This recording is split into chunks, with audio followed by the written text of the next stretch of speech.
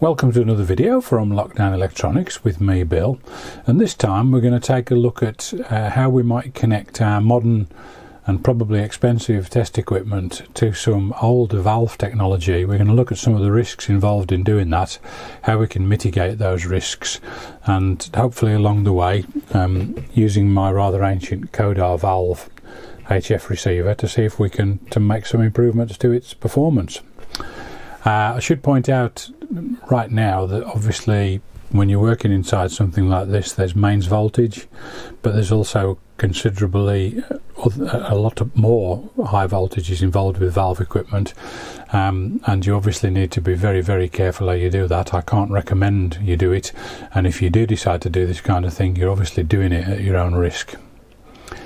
Right, that said, let's start by having a look at the circuit diagram for this radio and see what we can try and achieve. Here then is the circuit diagram for the Codar CR-70, and it's a 5-valve receiver with the valve rectifier, and 3 of the 5 valves are actually dual valves. We've got a triode heptode, and we've also got 2 double triodes. However, the double triodes don't really concern us today. The IF part of the transceiver then is, broadly speaking, is inside that box I've highlighted there. V1 transformers T1, T2 and V2, and finally the diode actually converts the IF into audio frequency. So let's have a look how the signals flow through the circuit. So the signals from the antenna are fed into the grid of V1. Now V1's interesting. It's a hybrid valve. We'll talk about a little bit more about that in a while. But the other half of it, which is a triode, actually forms the oscillator part of the receiver, and that valve allows the oscillated signal to be mixed with the incoming signal. The results of that mixing are fed into transformer T1. That then ends up at the grid of V2 for some more amplification, finally through transformer 2, and then eventually fed to D1, which is a germanium diode that acts as a envelope detector to convert it to audio frequencies. So what we want to do really is we want to isolate that little bit of the circuit that's just the IF. Now it would be more than possible to feed the signal into the grid on V1. However, what I'm going to do today to illustrate some of the issues you can have with valve gear is I'm actually going to feed it into the output of V1 at the anode, and purists among you will argue, well, you don't need to do that, you could do the grid. Yes, you're right, I could. By doing it at the anode, I'm post any mixing that goes on in V1. So whether that helps or not, I don't know. But to illustrate what I'm trying to illustrate today, it's useful. And then finally, I want to take the out signal from the transformer 2 side of D1. So let's first have a look how we're going to make those connections. Okay, so here's the underside of the receiver. This is valve 1. Pin 6 there is the anode of the left hand side of that valve. So I've got the scope ground attached to the chassis there, and I'm just going to, as carefully as I can, put the probe on pin 6 without touching anything else. And we've got a waveform there, as you can see, and I'm going to just pause the scope. So we've got a waveform. Let's just pop some cursors on that. There's a bottom cursor, and oops, try and get this right.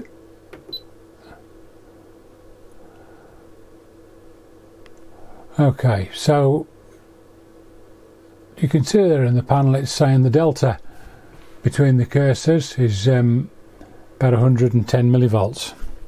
So 110 millivolts is pretty low. Shouldn't have any problem attaching things to that, should I? Well, let's not just rush into that. If you are familiar with valve technology, you know exactly what is coming. Let's just have a look what the multimeter makes of that same pin 6. So I've got the multimeter on DC volts, and I'm just going to probe the same point there, and as you can see, I think fairly clearly, the meter is now saying 255 volts DC. So that 110 millivolts AC signal, which is at about, according to the scope, is at about 1.5 megahertz, is actually superimposed on over 250 volts DC. And there's a couple of things to think about here, and that is, of course, the principle that it's possible for both alternating current and direct current to coexist in the same circuit, and that is exactly what's happening. So connecting up the scope to that was no issue, because the input for the scope is 450 volts, so wouldn't be too concerned about that. I was well inside the scope, and I've also got the probe on times 10 there. So no issue for the scope, but if I was, that's where I want to feed the signal in, and the spectrum analyzer can only deal with, at the very most, 50 volts. So if I were to now take the output from the tracking generator and attach it there, and then switch the set on, I'd pretty much destroy the input of the spectrum analyzer, and I'm sure that'd probably be painful, not only for me but also for my wallet. So we don't want to do that, so we need to try and do something about it. So let's just hop back to the circuit diagram for a moment and just have a quick look what's going on and why. Okay, having seen that we've clearly got quite a high voltage to deal with, let's have a look at what's actually going on there and why that voltage exists. So V1 is actually an ECH81, or sometimes an equivalent will be a 6AJ8. It's a triode heptode frequency changer, and that valve in particular is particularly a radio specific valve, and it's designed to act as the first bit of amplification for the received signal. But the other half of the valve, the triode, is designed to form the oscillator, and you can see they share a common cathode at the bottom. Let's just have a look more closely at the valve. So they have a common cathode at the bottom, and there's a connection from the cathode which runs across the top of the left hand side of the valve before the anode, and that's essentially where the mixing goes on. So let's look at why we've got this 250 odd volts going on. So the way a valve works is on the cathode there are an abundance of electrons, and they're being excited by the heater, which is the curved element underneath, and the electrons don't really like each other's company. They tend to like poles repel, sort of thing, so they're very keen to get away from that cathode, and without a bit of direction they're quite happy to just spill off anywhere really that's happy to have them. So the way the valve works is that we encourage the electrons to move towards the anodes, and we do that by applying a positive charge to the anodes, which will attract the electrons, and there's two anodes in that valve, so the electrons will be pulled towards the two valves, and that high positive voltage is what we saw there as the DC voltage. It's sometimes called the B+, and in that valve the B+ on the heptode side is actually over 200 volts, whereas on the triode side it's actually less, and there is a 56 k ohm resistor which drops the voltage down a little bit for the anode of the triode side, but that doesn't really concern us here today. So what we're trying to do then is feed a signal in here and remove the signal there, and the reason we want to remove the signal there is because on that side of the diode we've still got the modulated signal with its 470 kilohertz center frequency. The other side of that diode, which is acting as an envelope detector, we should only really have the audio frequency, which corresponds to the envelope of the IF frequency. So what we need to be able to do is to feed our signal in a way that allows us to do that without encountering issues with the high DC voltage. So we need some way of isolating the DC voltage from the tracking generator input, as that will only stand 50 volts and we've got 250. So what we need to do is we need something which will block direct current but will still allow alternating current to pass, and I'm sure most of you are now screaming at the screen saying it's a capacitor, and of course exactly that's what it is. A capacitor will do the job nicely. It is important, however, that we pick a capacitor with a sufficiently high working voltage that we don't risk any kind of breakdown going on. Now, if you've not got a capacitor of the high working voltage, it's possible to put capacitors in series, and although that reduces their capacitance by adding the reciprocals, that actually increases the working voltage available, because the working voltage is divided across one or more capacitors. That's beyond the scope of this video, but there are ways and means, so to speak, and that's quite a common way to get over the working voltage limitations of a capacitor. So let's have a look how the practicalities of that work. Okay, so I've got things set up to see if we can improve the alignment of the receiver. Before we just get going, I mentioned the use of a capacitor to block the DC voltage. This is the arrangement in practice. It's a 100 nanofarad capacitor, 630 volts working, so it's well above the voltage we measured, and I've got a little bit of heat shrink on that capacitor lead there to the little clip lead, so that it's not possible to touch the side where the high voltage will be. I've done a similar thing the other side, not strictly necessary, and I've got a little just solder blob there to make it easy to connect things to. So that's the arrangement I'm going to use at the detector end. I've already got the lead connected to the anode of V1, so let's just convince ourselves of what's going on here. So I'm just going to pop the meter onto the anode, and you can see there we're getting about nearly 257 volts on the anode. Now the other end of that capacitor there, which is attached to the anode, is attached to this clip lead here, which goes to this BNC. That's going to be the tracking generator input.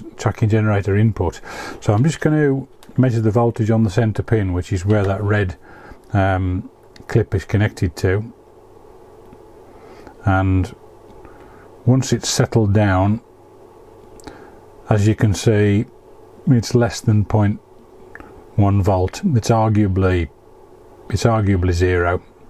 So in other words, we're quite safe from that 257 odd volts at the other side.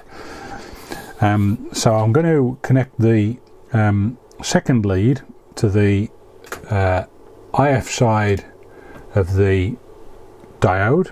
So we're on the side where we can read the RF signals, and I'm going to connect the spectrum analyzer input to the other end of that capacitor. I'm just going to use a scope lead. So I'm going to do that now and then get set up so you can see the display properly. Okay, that's the spectrum analyzer display. There you can see I'm using the web screen grab because it's easier to show you that than try and record the screen. So I'm going to connect up the tracking generator, and then next I'm going to attach the spectrum analyzer input to the diode. Okay, and quite a dramatic change there in shape of the trace. So that trace starts at 450 kilohertz on the left, goes across to 490, and the center is 470, and 470 kilohertz is the stated IF of this radio. So first thing to note is we're not quite on it. We're slightly off. Probably doesn't matter too much, but that is quite an easy adjustment. So I'm just going to see if I can tweak it exactly onto 470. Yeah, there we go. Very slight adjustment. I'm fraction of a turn is now altering that, and I think if I take the control out, yeah, I think that's good enough. That's on 470. Now these two IF cans here, they're the things I'm going to adjust, and I don't actually have the ability to adjust the top slugs because they unfortunately have been glued in with something and I don't want to damage them. However, there are two other slugs at the bottom of the transformer that run along the same thread, and I can adjust those. So my aim here is to try and improve the center gain if we can, and see if we can even out that that obvious imbalance. Now I'm going to start with the transformer that's at the front end of the radio for no other reason than it just seems like something to do. So I've found the slug there, and I'm going to turn anti-clockwise, and seems to be changing something. Yeah, it is actually evening out that imbalance, isn't it? Okay, I'm still turning. Noticeable improvement there. That left hand side is now a lot nearer the right hand side. Yeah, that's almost looking equal. I'm still turning anti-clockwise. Yeah, I think I've gone past whatever was a good point there, so I'm going to go back to it. Okay, that's obviously evened up the trace. Let's go on to the second transformer bottom slug and see if we can do anything there. I'm turning anti-clockwise because it seems that it wants to go that way. There we go, that's a little better still. So yeah, that's the noise has dropped down a bit more. Let's just pop back to the first one and see if we make any difference here. They obviously in these situations they do work together. So I'm turning anti-clockwise, not really making very much. I think I've probably improved it as much as I dare there. One thing to notice is I haven't actually got the centre peak any higher. So when this was first set up, they clearly did a good job of that. So whether that's original, I don't know. I suspect it might be. So well done, Codar, for that factory setting. Okay, that's probably about the best I'm going to do. So let's now pop a marker on, and we'll make it a normal marker at the top there, and then I'm going to pick a second marker, and I'm going to make that delta relative to marker 1, and let's now move the marker away until we get to about -3 dB, which is half the power level. Just coming down there, that's about -3 dB there, and I'm about 1.5 kilohertz away from the first marker. So that would be roughly the width of a 3 kilohertz, roughly the width of a single sideband signal. So one of the criticisms of this radio is it's not terribly selective, and I'd agree with that. If you've not got adjacent channel interference, it's actually pretty good at receiving sideband. If you've got, for instance, on the 40 meter band, signals quite close, it's not terribly good. And if we now continue until we're about 3 kilohertz away, so I'm moving the marker down to about, that's about 3 kilohertz. So the total width there would be 6 kilohertz. So you could squeeze 2 single sideband signals in there. We're about 12 dB down from the center point. So no, not terribly selective, but hopefully we've improved it a little bit with the changes that we've made. Okay, and just for completeness sake, if I now wind that second marker down to sort of well down the skirt here, you can now see I'm about nearly 5 kilohertz away. So it'll be about 10 kilohertz wide down there, which is more than it isn't really selective enough for SSB, so one can understand why the radio is criticised for that. However, for the kind of stuff I listen to, it's bearable, and it's a bit of nostalgia. Finally, the one thing I want to show you is what happens when you make use of the IF gain control, which is here. So currently I've got it backed right off to 0. If I advance that about halfway, as you can see, it doesn't really do anything to the IF center. It just brings the sides up, and if I fully advance it, as you can see that probably all it's done is made the adjacent channel interference even worse. So back off to about halfway, still the same, back to a quarter, a little bit of an improvement, and that's back to 0. And my experience of using the radio on receive is the first quarter of a turn does sometimes help in getting you to get a little better bit sound of signal, but it doesn't do a great deal beyond that first quarter of a turn, and we can see graphically here the impact of fully advancing that IF gain control, and then back to 0. Okay, well, we've seen some visible improvement there on the graph, on the spectrum analyzer. Hopefully that's going to translate into something which sounds better as well. The proof will be in the eating when I've put it all back together. I'll see. I might be getting it to bits again and having another go. But hopefully what you've seen there is there's some of the potential dangers that are inside a radio, not just from a personal safety point of view. They are clearly there. Be careful. Remember, it's at your own risk. But also, when you've got, for instance, an expensive bit of kit like a spectrum analyzer that's got 50 volt maximum on the ports, you clearly don't want to exceed that. That could prove rather expensive. So, hope that's made some sense. If you've liked the video, please click the thumbs up. If not, you can click the thumbs down. Either way, thanks very much for watching, and we look forward to seeing you on the next one.